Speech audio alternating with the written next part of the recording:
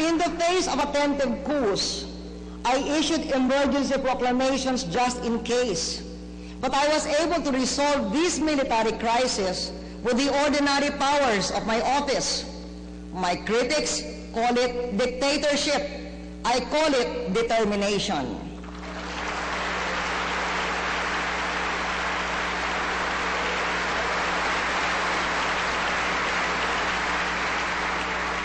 We know it as strong government, but I never declared martial law.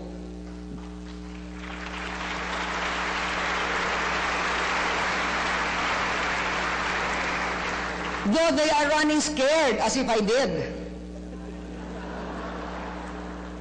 In truth, what they are really afraid of is their weakness in the face of this self-imagined threat.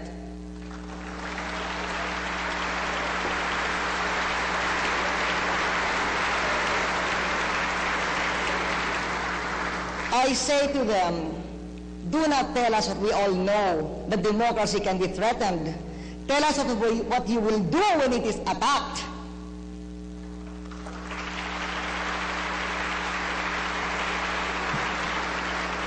I know what to do.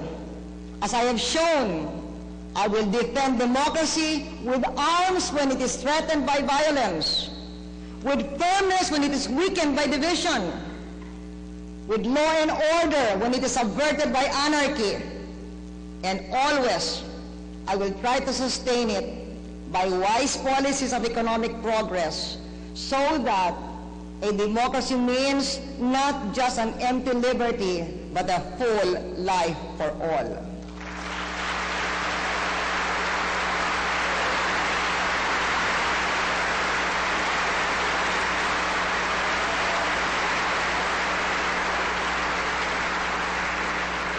I have never expressed a desire to extend myself beyond my term.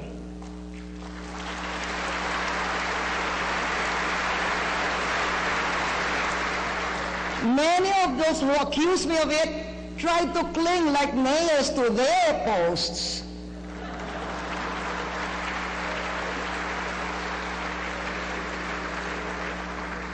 I am accused of misgovernance. Many of those who accuse me of it left me the problem of their misgovernance to solve.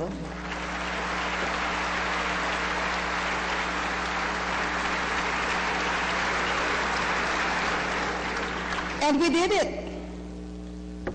I am falsely accused without proof of using my position for personal profit. Many who accuse me have lifestyles and spending habits that make them walking proofs of that crime.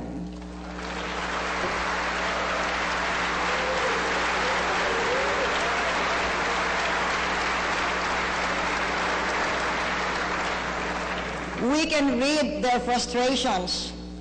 They had to serve this good country. They had the chance to serve this good country, and they blew it by serving themselves.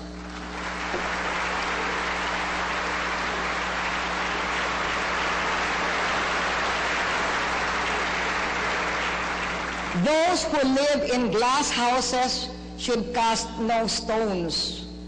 Those who should be in jail should not threaten it, especially if they have been there.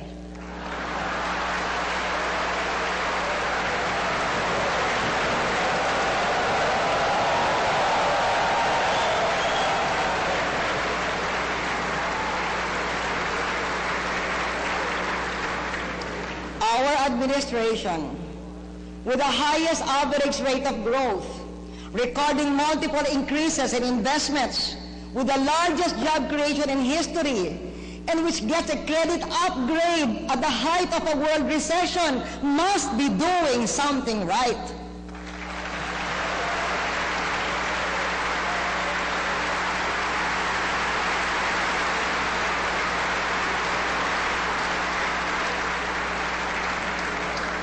Even if some of those cocooned in corporate privilege refuse to recognize it.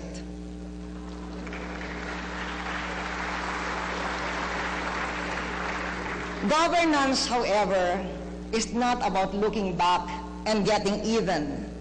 It is about looking forward and giving more to the people who gave us the greatest, hardest gift of all, the care of a country.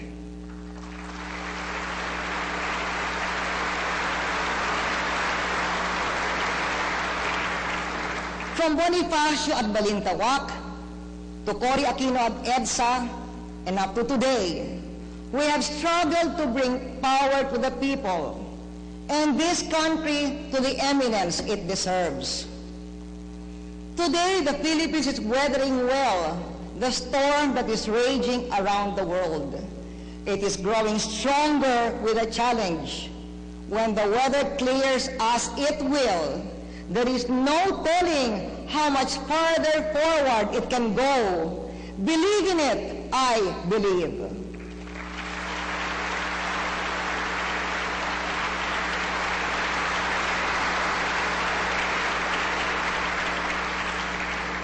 We can and we must march forward with hope, optimism, and determination.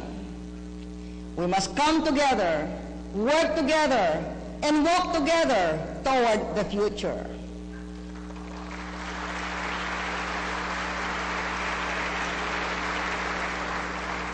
Bagamat malaking hamon ang nasa ating harapan, nasa kamay natin ang malaking kakayahan.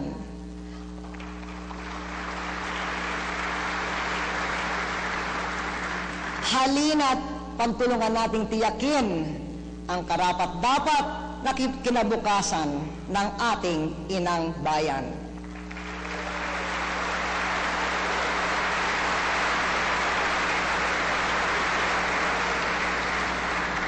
And to the people of our good country for allowing me to serve as your president, maraming salamat.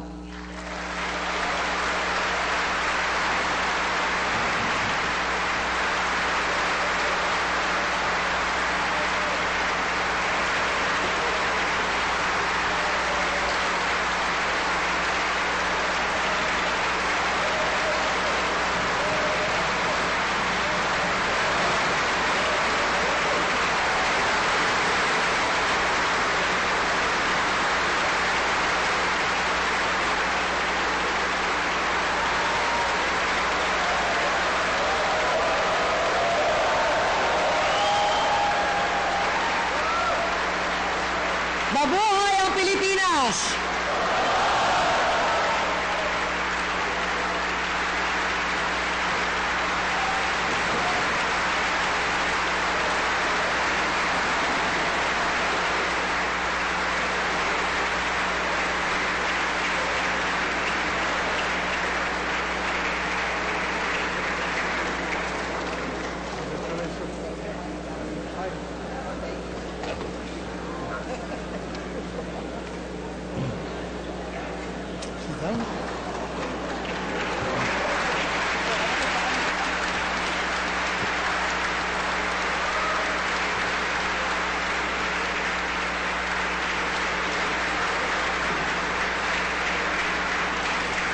On the part of the Senate, the joint session is adjourned.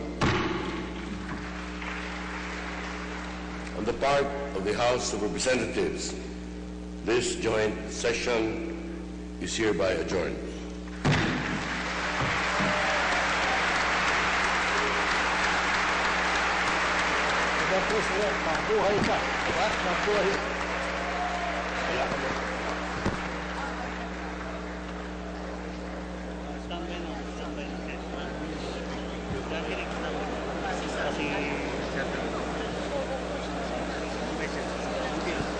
Okay, at yan po ang kabuuan ng naging Sona ni Pangulong Gloria Macapagal Arroyo, ang kanyang valedictory address, dahil ito po ang kanyang huling Sona sa kanyang panunungkulan bilang Pangulo ng Pilipinas.